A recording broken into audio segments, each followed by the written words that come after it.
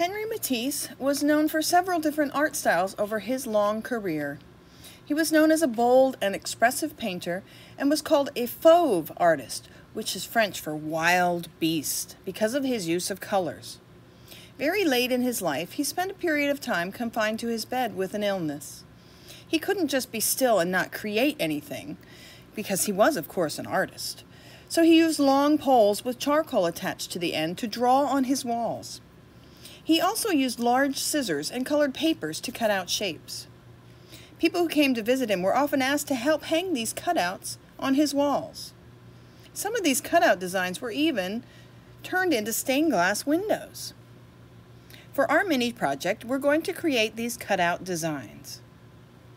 Don't forget one of our super special art rules. If you fold a paper in half a couple of times, when you cut out your shape, you're going to get it in multiples.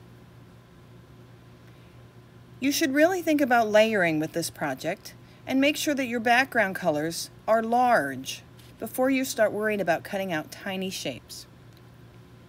Always arrange everything first so you're happy with the composition before you start gluing things in place. Scrap papers are the best way of using interesting colors and shapes for this project. So dig through the scrap box until you find the kinds of colors that you're looking for. I like to trim off all the extra at the end.